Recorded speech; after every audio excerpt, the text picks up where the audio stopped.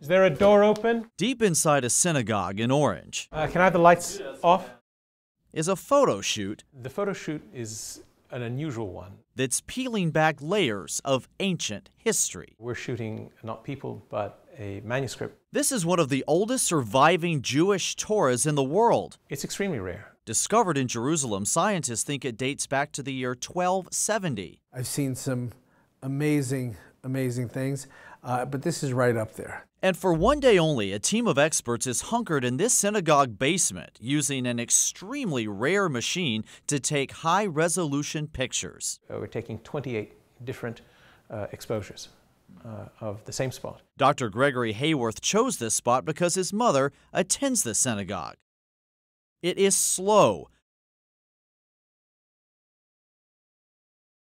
painstakingly slow work, searching for words and symbols not visible to the naked eye for centuries. They are adorned with certain crownlets or jots or tittles. It could take months to figure out what they found today. We're not going to discover any new Bible stories. We're not going to discover any new characters. But what this team may discover is a window to the past in a tiny temple basement. John Craven, News 12, Connecticut.